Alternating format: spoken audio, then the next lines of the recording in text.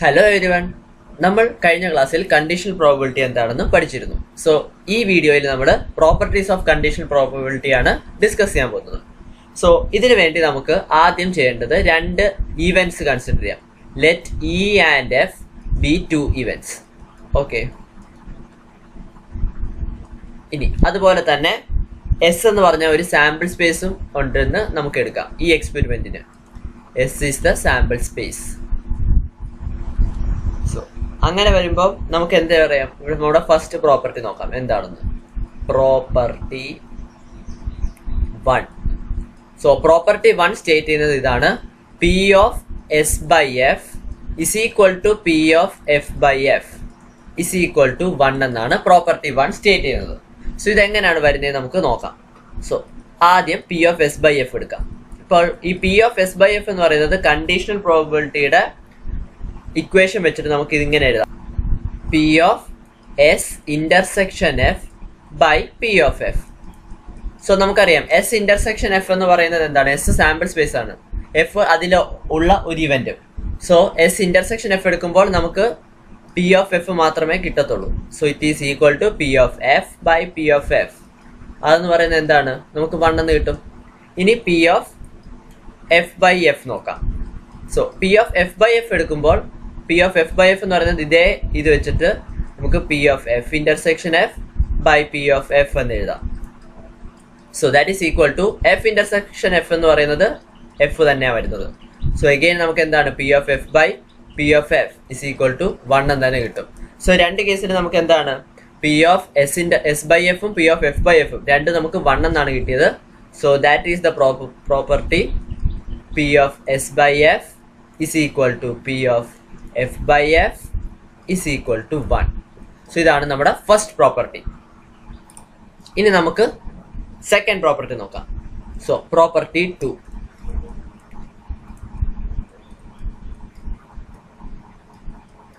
So property 2-നായിട്ട് നമ്മളിവിടെ രണ്ട് events എടുക്കും.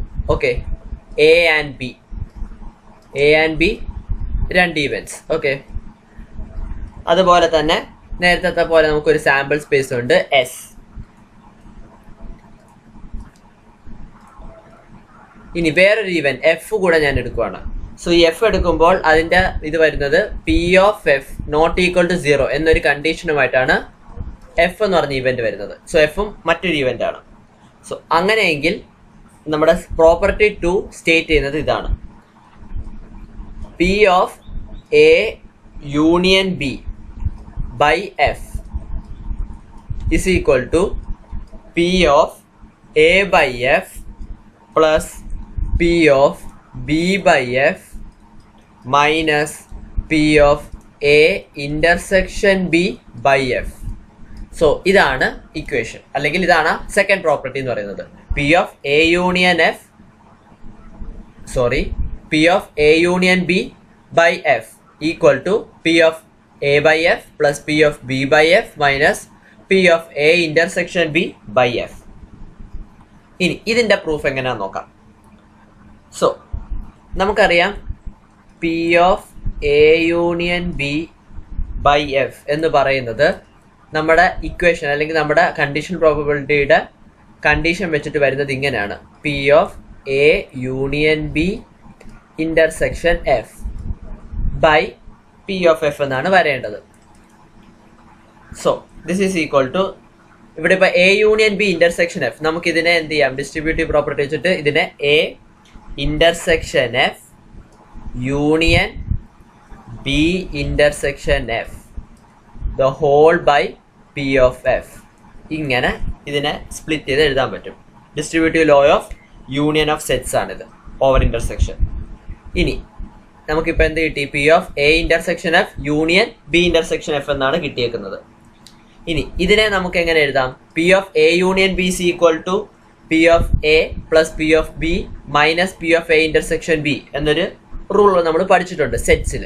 സോ അത് വെച്ചിട്ട് നമുക്കിതിനെ P of A intersection F plus P of B intersection F minus P of A intersection B intersection F എന്നെഴുതാൻ പറ്റും ആ ഒരു റൂൾ വെച്ചിട്ട്. So the whole by P of F എന്നാണ് വരുന്നത്. സോ ഇത് നമുക്ക് ഇതിന്റെ ഡിനോമിനേറ്റേഴ്സ് ഒന്ന് സ്പ്ലിറ്റ് ചെയ്ത് എഴുതാം. അപ്പൊ ഇത് P of A intersection F by P of F plus P of B intersection F by P of F minus P of A intersection B intersection F by P of F എന്ന് വരും. ഇനി നമ്മൾ കണ്ടീഷന്റെ property അല്ലെങ്കിൽ കണ്ടീഷന്റെ equation നോക്കുകയാണെങ്കിൽ നമുക്കറിയാം A intersection F by F എന്ന് പറയുന്നത് P of A by F ആണ്. അതാണ് കണ്ടീഷന്റെ ബേസിക് ടേം. ഇനി P of B intersection F by P of എഫിനെ നമുക്ക് എന്ത് എഴുതാം? P of B by F എന്ന് എഴുതാം. Similarly P of A intersection B intersection F by P of എഫിനെ P of A intersection B by F എന്ന് എഴുതാം.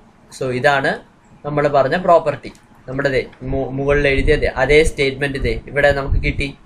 So this is the second property of conditional probability.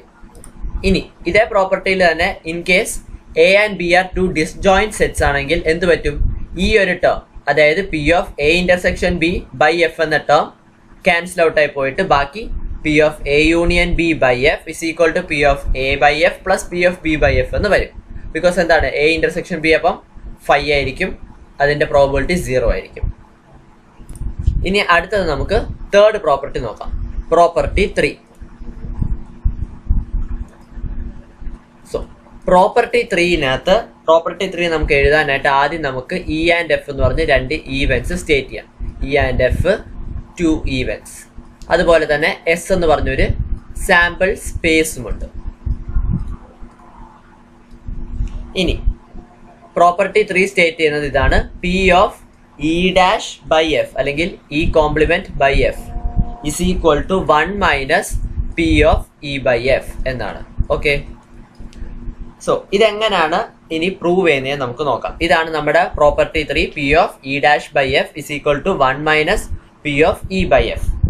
ഇനി ഇത് prove ചെയ്യുന്നത് എങ്ങനെയാന്ന് വെച്ചാൽ നമ്മൾ പ്രോപ്പർട്ടി 1-ൽ നിന്നും ഓൾറെഡി പറഞ്ഞിട്ടുണ്ട് P of S by F എന്ന് പറയുന്നത് ഇസ് ഈക്വൽ ടു 1 ആണെന്ന്. നമ്മുടെ പ്രോപ്പർട്ടി 1-ൽ നമ്മളിപ്പം പഠിച്ചതേ ഉള്ളൂ.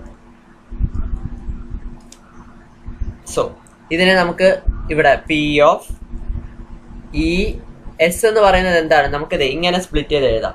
E union E complement. നമുക്കറിയാം ഒരു സാമ്പിൾ സ്പേസ് എന്ന് പറയുന്നത് ഒരു ഈവന്റ് ഉണ്ടെങ്കിൽ ആ ഈവന്റും ആ ഈവന്റിന്റെ കോംപ്ലിമെന്റ് കൂടെ വരുന്ന ഇന്റർസെക്ഷൻ ആയിരിക്കും. അപ്പൊ ഇതിനെ P of E union E complement by F എന്ന് നമുക്ക് ആ സാമ്പിൾ സ്പേസിനെ സ്പ്ലിറ്റ് ചെയ്യാം. So E union E complement by F. So ഇതെന്ന് പറയുന്നത് P of E by F plus P of E complement by F ആയിരിക്കും. ഇത് എവിടെ നിന്നാണ്, നമ്മളിപ്പം പഠിച്ചു വെച്ച പ്രോപ്പർട്ടി 2-ൽ നിന്നാണ് നമുക്ക് ഇത് സ്റ്റേറ്റ് ചെയ്യാൻ പറ്റുന്നത്. ഇവിടെ എന്തുകൊണ്ടാണ് ഇന്റർസെക്ഷൻ ടേം വരാത്തതെന്ന് വെച്ചാൽ ഇയും ഇ കോംപ്ലിമെന്റും, അതായത് ഒരു സെറ്റും അതിന്റെ കോംപ്ലിമെന്റും ഡിസ്ജോയിന്റ് സെറ്റ്സ് ആയിരിക്കും. അപ്പോൾ therefore അവിടെ ഇ യൂണിയൻ ഇ കോംപ്ലിമെന്റ് എന്ന് പറയുന്നത് 5 ആയിരിക്കും. അതുകൊണ്ട് തന്നെ ആ പാർട്ട് അവിടെ വരത്തില്ല. സോ അതുകൊണ്ടാണ് നമുക്ക് ഇന്റർസെക്ഷൻ ടേം വരാത്തത്. സോ അപ്പം P of E by F is equal to P of E complement by F equal to 1 എന്നാണ് നമുക്ക് വന്നേക്കുന്നത്. സോ ഇതിൽ നിന്ന് നമുക്ക് എന്ത് എഴുതാം, P of E dash by F is equal to 1 minus P of E by F എന്ന് എഴുതാം. സോ therefore നമുക്കിതേ നമ്മളിവിടെ മുകളിൽ എഴുതിയ അതേ പ്രോപ്പർട്ടി തന്നെ ഇവിടെ പ്രൂവ് ആയിട്ട് കിട്ടിയിട്ടുണ്ട്. സോ ഇതാണ് കണ്ടീഷണൽ പ്രോബബിലിറ്റിയുടെ 3 പ്രോപ്പർട്ടീസ്. സോ എല്ലാവർക്കും ഈ വീഡിയോ മനസ്സിലായെന്ന് വിശ്വസിക്കുന്നു. എല്ലാവർക്കും ഈ ടോപ്പിക്സ് എല്ലാം ക്ലിയർ ആയെന്ന് വിശ്വസിക്കുന്നു. എല്ലാവർക്കും ഈ വീഡിയോ ഇഷ്ടപ്പെട്ടെങ്കിൽ ലൈക്ക് ചെയ്യുക, കമന്റ് ചെയ്യുക, ഷെയർ ചെയ്യുക. അതുപോലെ തന്നെ ഞങ്ങളുടെ തിങ്കിൻ എന്ന യൂട്യൂബ് ചാനൽ സബ്സ്ക്രൈബും ചെയ്യാൻ മറക്കാതെ ആ ബെൽ ഐക്കണും ഒക്കെ ക്ലിക്ക് ചെയ്ത് സബ്സ്ക്രൈബ് ചെയ്ത് ഞങ്ങളെ സപ്പോർട്ട് ചെയ്യാം. Thank you.